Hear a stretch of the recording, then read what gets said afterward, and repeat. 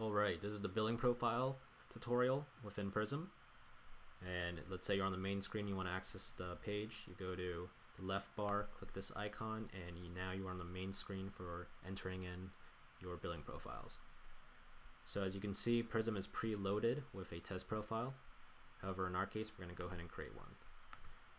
Alright, here you just input whatever you want your billing profile to be named. We are going to write, just in our case, test profile custom. And let's go ahead and fill in some random information here.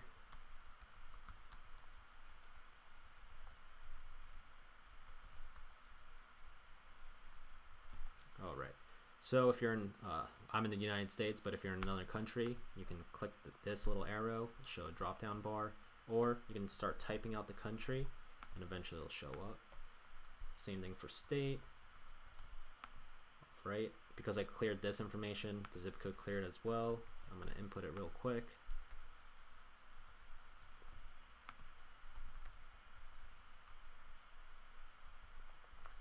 Alright, so if your shipping address and your billing address are different, you're going to use this little button here to toggle on your billing address. So this is where you input your billing address, and this is where you input your shipping address.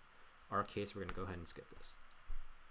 So on the right side, this is where you input your credit card information. So once again, we're using a fake name and information.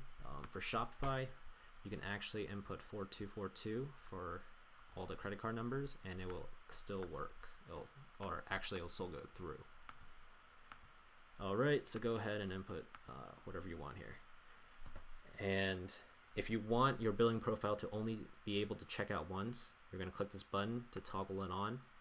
Just be warned that it's not just Prism, it's with any Shopify bot. You're basically sending a lot of requests at the same time, and it's very possible for you to check out multiple items even though you have this on. So if you're going that route, I just suggest using privacy and setting a limit for each card.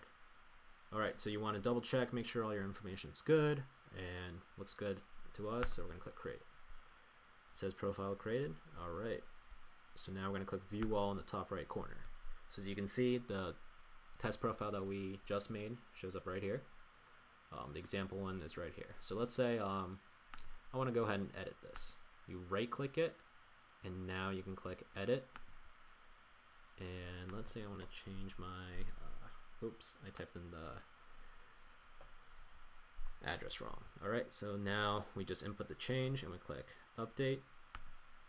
Alright, awesome.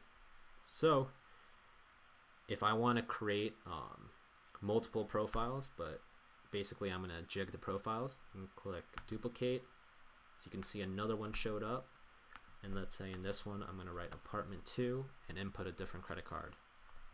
Click update, so now we got 3 of them. Alright, so that's pretty much billing profiles in general. We're going to go ahead and show you what these buttons mean real quick. So as you can see right now, I have all my billing profiles selected. If I click this is pretty much a select all button. And let's say I want to group some of these profiles together. I'm going to click this little icon up here. And right now it's telling me I don't have any profile groups. I'm going to go ahead and create one. Alright, so let's name this personal. So this is just going to be so I know all these cards in this group are my personal cards. And what we're going to have to do is now, I don't know why I clicked create. We got to actually select the profiles that we want in this group. So let's say I just want these 2. So you can see the names popped up right here, and now I can click create. Alright, and as you can see, profile group created. So what this essentially does is when you create tasks, you can, instead of selecting a single profile, you can select a profile group and it will create a task for each profile within that group. So it's a super cool feature, makes making tasks really easy. And now we have these buttons. So this is the export and this is the import button. Let's say we are moving from a local PC to a server. This is an easy way to transfer your profiles. So let's say I'm going to name this Prism test. Oh, actually, you know what? I was testing it earlier, so we'll just name it the same one, and we're just going to rewrite over it. Alright, cool. So as you can see, our backup is right here. So now let's go ahead and use that select all button, and we're going to delete all our profiles. Alright, so as you can see, even the preloaded profile is gone. Now let's go ahead and import them back in. Alright, and they're back. So yeah guys, that's pretty much the billing profile tutorial.